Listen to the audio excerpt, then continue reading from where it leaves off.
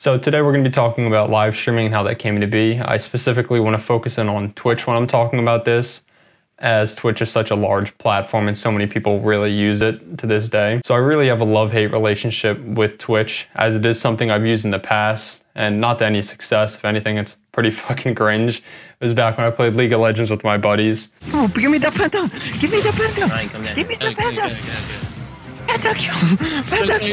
That clip is 5 years old there, and I really can't tell anything besides a prepubescent Ryan screaming "gimme" and pentakill there. There is a whole side of Twitch that I really hate and don't like. If I'm staying up to date with what's, controversial right now, is Alinity, who, if you don't know who that is, that's probably for the better, but she's a Twitch streamer who initially rose to fame when she fed her cat vodka, and on top of that, she threw her cat on stream, is now back in the controversial limelight due to her accidentally having a nip slip on stream. I don't know why I just did that, because it happened. While I really don't think it's a big deal what happened to her, as the context of it was she was making a joke where she was putting a pillow up her shirt and then, ye old titty popped out. You can't help it, I guess.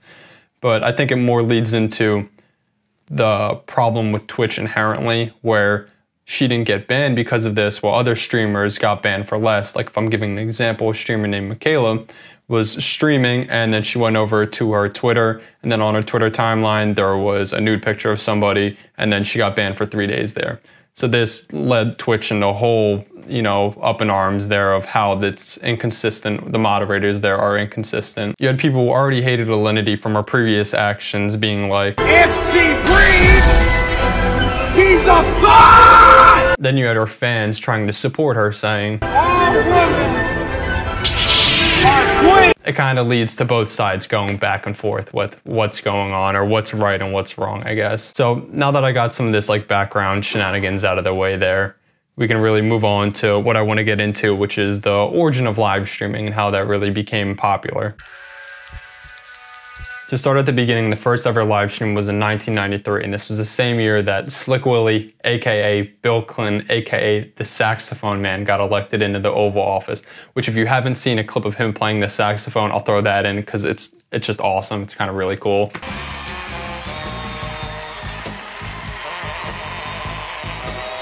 I don't know why I decided to show that. I just thought it was cool, and really makes you think.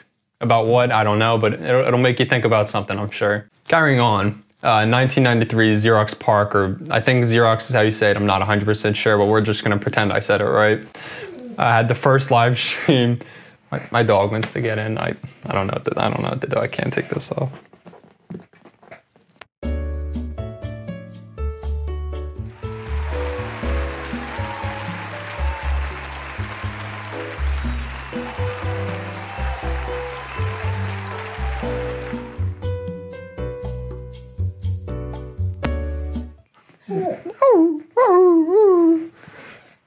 I gotta keep doing that. I don't know. What do you want me to do? All right, I can throw this over here. All right, I don't know if I'm gonna keep that in. We'll keep going. Okay. All right, bro, you gotta, no, I'm not doing this. No, all right, never mind.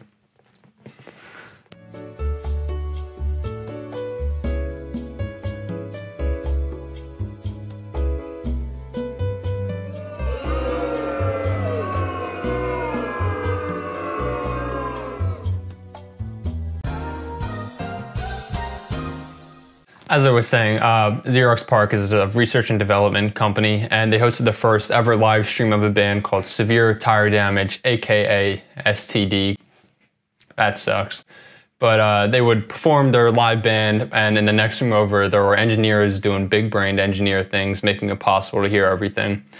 Now, in 1993, probably not too many people tuned into it due to the amount of people that had computers, not even counting if they had internet access, was only like 22%.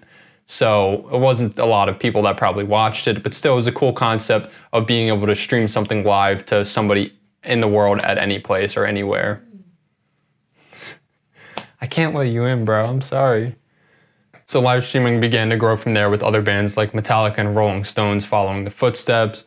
And in 1995, there was the first ever live streaming sports game, and it was a baseball game. And so that's pretty cool. Skipping ahead to March 2007, Ustream and Justin TV were the first two live streaming platforms to really kick off in popularity. And I don't know which one of them came first, whether it was Ustream or Justin TV. So for all sake of purposes, we'll say they started at the same time. So I'll cover Ustream really quickly here. It rose to popularity due to Shiba Inus, which I feel like perfectly sums up internet culture right there. Not even for 2007, even present day there. The purpose of the family streaming the Shiba Inus was because they got new puppies and they wanted to be able to watch them while they were at work. And who would have thought that thousands of other people wanted to watch their Shiba Inus as well as them while they were at work. So Ustream got really popular from there, and that really kicked it off in popularity. From there, the platform grew with predominantly politicians using it, like Hillary Clinton, the Lizard Person, and other bands using it, like the Plain White T's, who I don't know any other song besides Hey There Delilah, so we'll give them that. That song's not bad. So it kind of faded out after that point, and then it really came back into popularity when Charlie Sheen went on it and had an insane coke binged rant on it. Yeah, no, it's radical, and the people are doing exactly what they should be doing, which is watching me. So later, Ustream was acquired by IBM and changed their name to IBM Cloud and kind of faded into non-existence after that point, because I haven't heard anybody use it or anything about it after that. Now I can finally get into Justin TV, which is a crazy thing, what I really like. We've got a four-man team, like. Justin TV launched in March 2007, as I previously mentioned. Hey, why is it called Justin TV? Great question, other Ryan wearing different clothes. I was about to get to that if you would have let me instead of, being rude and interrupting me, asshole. So it was named Justin TV because it consisted of one channel, Justin Khan, who was one of the creators of the platform, and it was a 24/7 hour live stream of his life. He was the only person on it, so if you went to the website, you would only see him. When he would go to the bathroom, he would tilt the camera up, and when he would go to bed, he would place the camera so you could face him, so you were watching him 24/7 all of the time. So the camera was set up on a hat, so it was a very simple design. And he would just tilt it up or tilt it down, and it would just follow him, and you would be looking at almost a POV of exactly everything that he was seeing. There was a chat set up so the viewers could interact with each other, as they didn't have what I have here with my computer set up. So if I was streaming, I could see the chat pretty easily. He didn't have that availability as he was on the go all of the time. So he gave his number out to the viewers so they could text him and give him advice or just call him at random hours. And while that might have been a great idea in 2007, I don't think any streamer would want to do that in present day. I think they could just imagine the spam or the terrible memes that their viewers would send to them. While it was semi-popular on its own release due to the novelty of the idea, it really grew to popularity in March 21st, 2007, only a couple days after he was streaming 24/7, where one of his viewers decided to play a prank by swatting him. So what they did was they called the police using his number, and they said there was a stabbing in his apartment. So the police came and swatted his house. San Francisco police! Who's here? Somebody get stabbed in the chest in here? No. Shit. Your hands. Everybody stand up. Alright. Who called? No, I did not call. Nobody got hurt, luckily, but something potentially could happen. Not that this is a really new concept in the Twitch community. This has happened to several other streamers even to this date, but it's really a dangerous thing as something could have went wrong and he could have died. But on the contrary to that, people eat this shit up. It's like reality TV. People love to watch like bad shit happen. And Jersey Shore, people love to watch people fight. People eat that shit up. They love that. They could eat that all day. So this flung him into the limelight right there. It really got popular after that point, and a lot of people were tuning in daily to see what he was doing.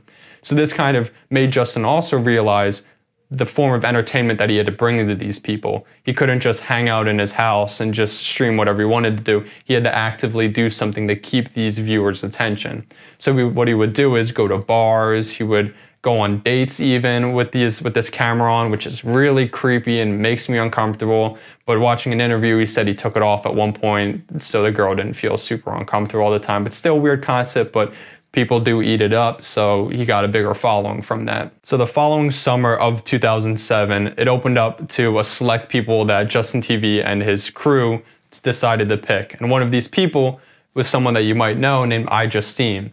She joined the platform that summer, one of those 50 people that was handpicked by Justin TV to start live streaming also, and she's even incredibly popular today as she has millions of subscribers still. Then later in October, the website went public and grew tremendously during this by allowing anybody to make an account or to begin streaming. Some notable people that you might know that decided to do this was the Jonas Brothers when they were in the Jonas Brothers when they were in their Gerber stages of, fame and popularity, when they were still working with Disney. While the website was growing, a small subcategory of it was gaining a lot of attention and a popularity, and this was the gaming portion. And this was really, live streaming completely changed gaming, as a lot of it was you would have to just go to an arcade and see people fight, while you could just now tune into Twitch and watch people stream, fighting games from across the country. It was an incredibly crazy concept that really blew people away, and Justin TV saw this untapped market within it and decided to, take a jump on this. The creators of Justin TV